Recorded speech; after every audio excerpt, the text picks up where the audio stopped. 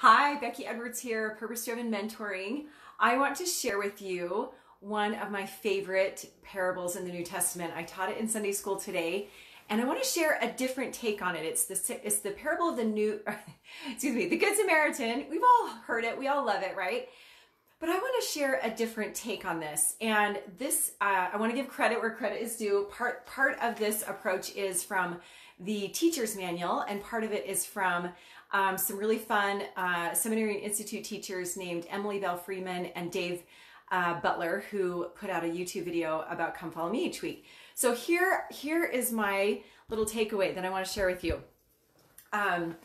First of all, I just want you to know how much I love this story. It's so good. It's interesting if you read it from the perspective of the Samaritan, and then you read it from the perspective of the person who is left half dead, like beaten, and we all have times like that, right? What are the words in the Bible here? That left stripped and stolen from, victimized and wounded and half dead. Like, we all have times like that, right? So we can read it from that perspective. We can read it from the perspective of the busy, too busy to stop and help somebody, distracted people. Sometimes we're like that, right? I know I am sometimes. Or sometimes we can read it from the in. Are we taking, well, anyway, I'll get into the in a second. But it's cool to read it from different perspectives. Here's the perspective I want to share today. What if this parable were a type or a map of the plan of salvation? Interesting.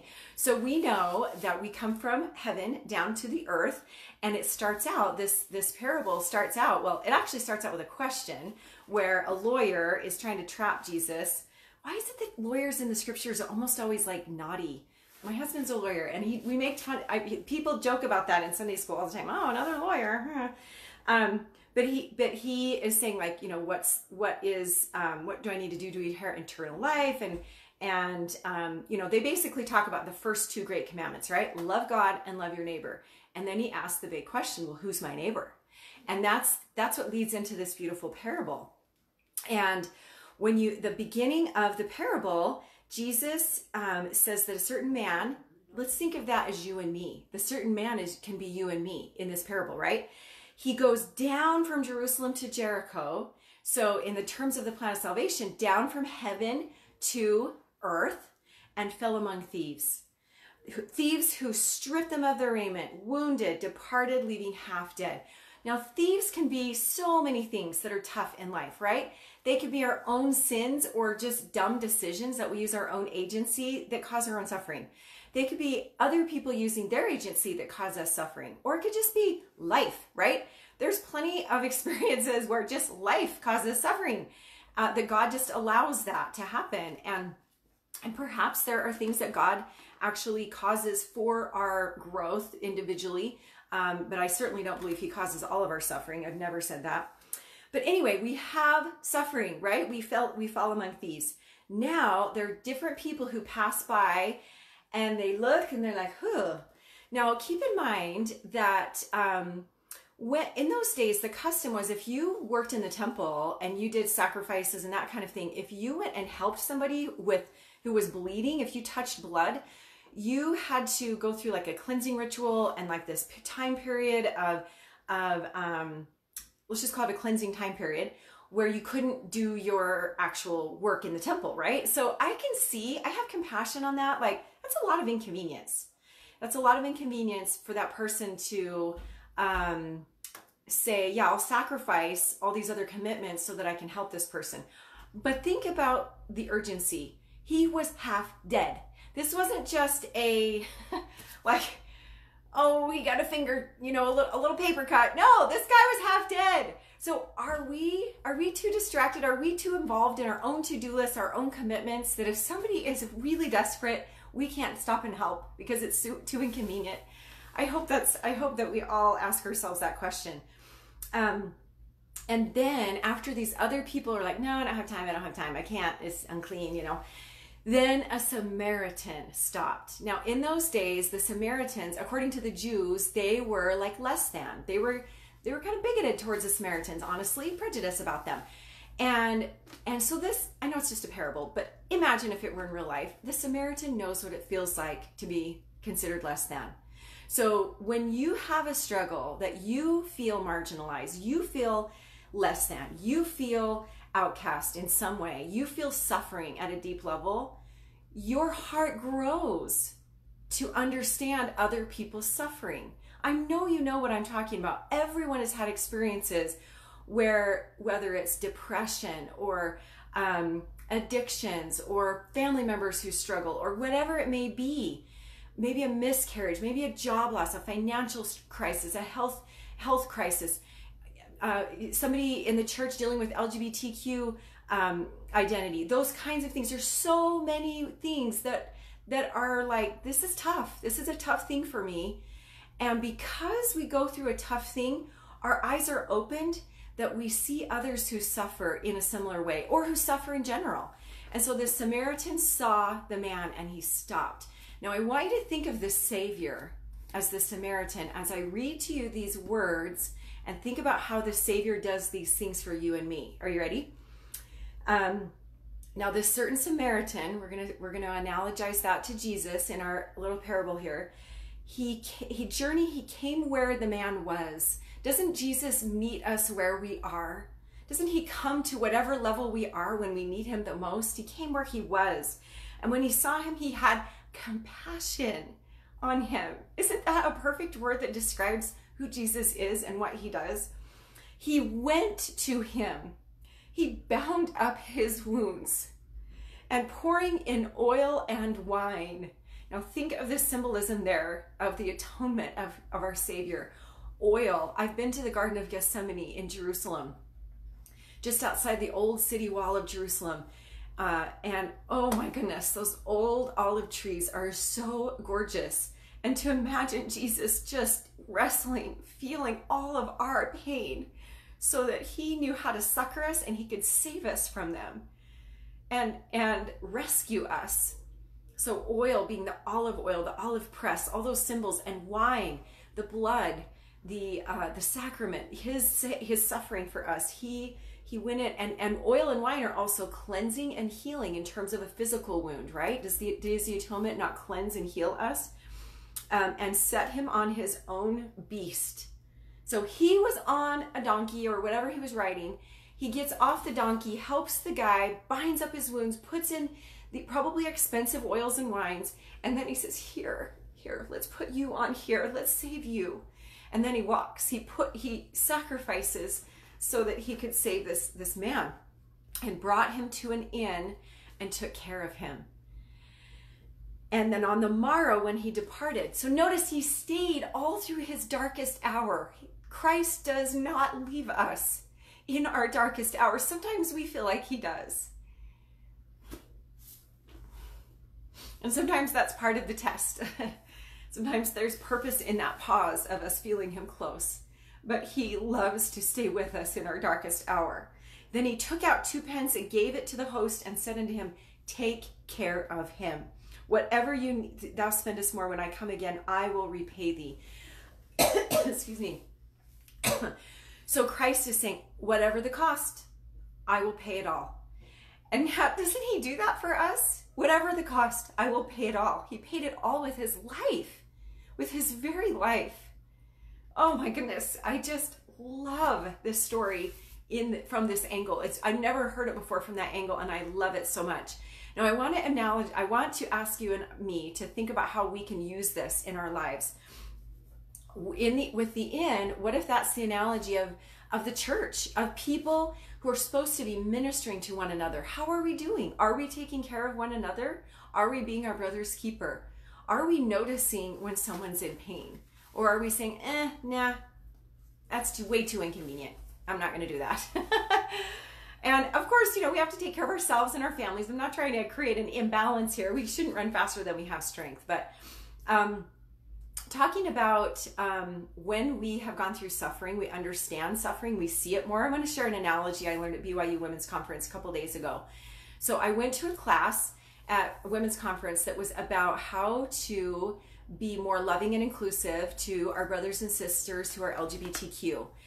And it was given by a 25-year-old gay woman who's a graduate student there at BYU, and a 31-year-old gay man who is the leader. He's a full-time BYU employee, leader of the BYU LGBTQ outreach program. I didn't even know there was such a thing. That was really cool. That was cool to hear.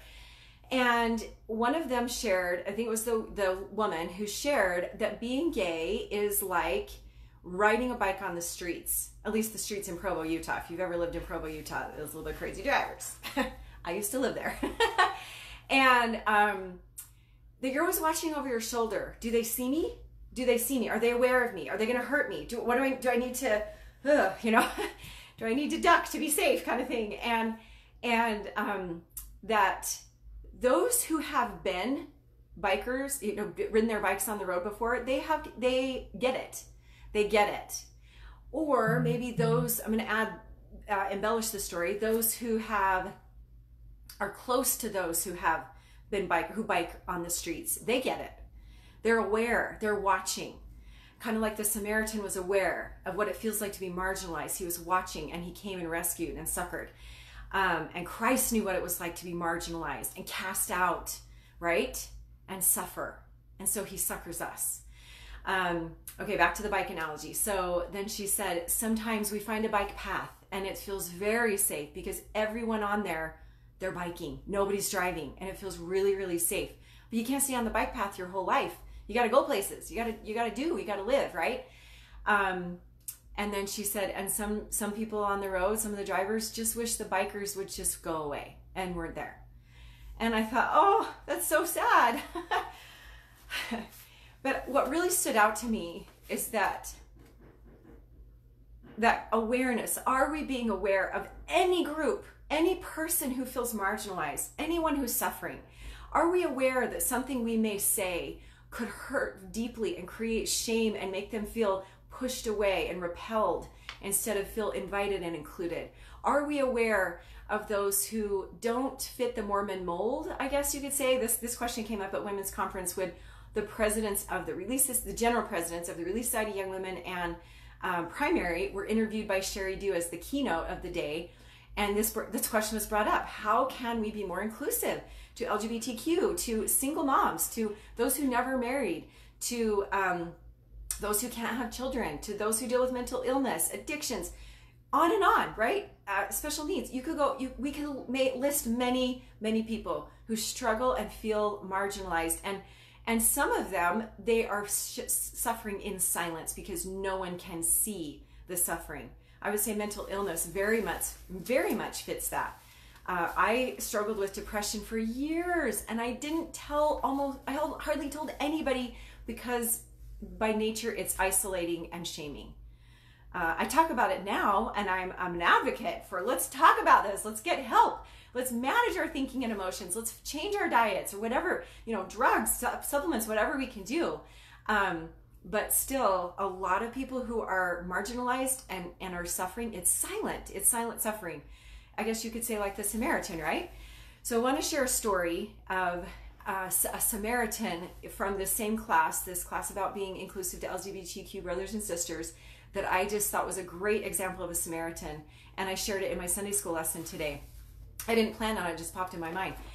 And the story was, the gentleman who is 31, he has made a commitment to be celibate. He's keeping his covenants in the LDS Church, the Church of Jesus Christ of Latter-day Saints.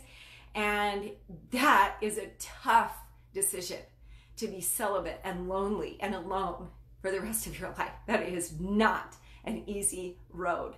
And so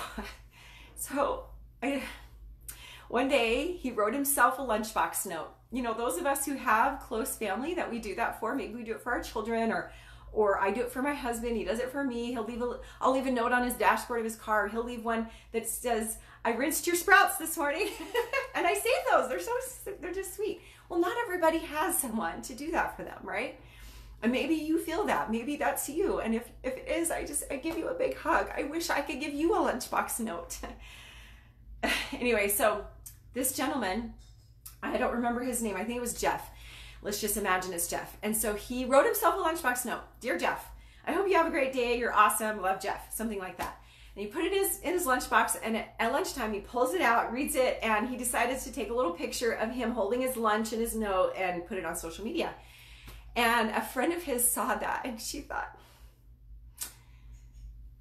Jeff has too many people who love and adore him and care about him that he doesn't need to be writing his own lunchbox notes. And so she secretly contacted a whole bunch of his family and friends and said, hey, you guys, will you send Jeff a note for his lunchbox?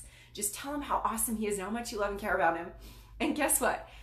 Because of this one Good Samaritan's efforts, Jeff got 200 something lunchbox notes from people who love him to lighten his burden of living alone for the rest of his life. And I love the Samaritan, the Good Samaritan that lady was. That inspires me so much.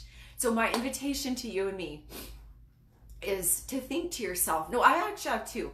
Number one is to appreciate the gift of suffering. We all suffer. It's part of life. And to appreciate that one of the gifts that comes from suffering is a bigger heart. Our heart grows for those who struggle, for those who suffer. I know for me, after going through depression, my heart is bigger for anyone who suffers anything. That's what it feels like. But especially things I've been through specifically, like depression, or anyway, when somebody goes through food sensitivities, I'm like, oh, you have to change your diet. My heart is with you. What can I do to help you? You know, like certain things that have been hard for me in the past, I'm like, I get you. Or, you know, being a single mom, when Mike went to Iraq, when my twins were, you know, all my kids were so tiny and my twins were nursing. Those kinds of suffering moments make me aware. It's like I see the bikers. You know what I mean? I see them. I'm careful of them. I'm aware of them. I want to nurture and be nice and kind and careful and help them feel very, very safe. So that's the first thing, is to invite us to all shift our perspective a little bit about suffering, that there is a gift, a tremendous gift of a bigger heart and more awareness to be that Good Samaritan, or be more like the Savior who has suffered so he knows how to succor, right?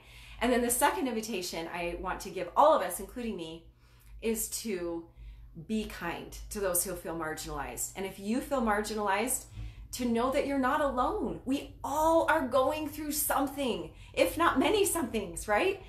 It's Satan who makes us want to feel you are the only one going through it. You're not. I promise you're not. I promise somebody out there understands. And even if you can't find a mortal who does, the Savior does, because he's been through it. He's walked that mile in your shoes. So I invite us to be kind. I invite us to be inclusive. I invite us to be welcoming, and to know that the best environment to invite people to come to the Savior is pure love. And that's the message I want to leave with you about the Good Samaritan. I love you guys. Have a fantastic day. Bye.